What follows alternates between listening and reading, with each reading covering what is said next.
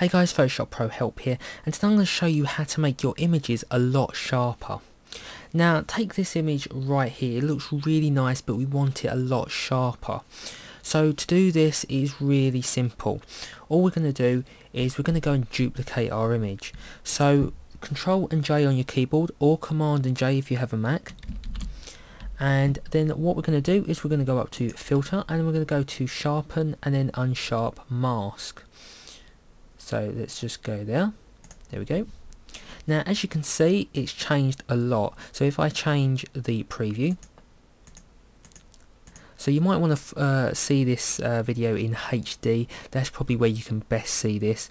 But as you can see, it's a big difference. So what we can really do is play around with the settings and see what one works best with this picture. So let's go and play around with the amount. So I'm going to keep it at 86. This should do for me, but you want to change yours because every image is totally different. So we have a nice contrast on the glasses, which are a lot sharper now, and her hair and the top that we actually needed. But her skin is a little bit pixelated for my liking. So what we're going to do is we're going to go click OK, and then we're going to go zoom in. See, as you can see, her skin is a bit grainy at the moment, but we're going to go and sort that. And how we're going to sort that is layer mask. So bottom right hand side, you see a little camera icon, click that, and this attaches a layer mask onto it. So what layer mask does is when you paint over in black, it hides all the stuff and brings the underneath through. So now that we have our original image underneath, we're going to go and paint with a soft black brush. So make sure that you've got black as your default colour.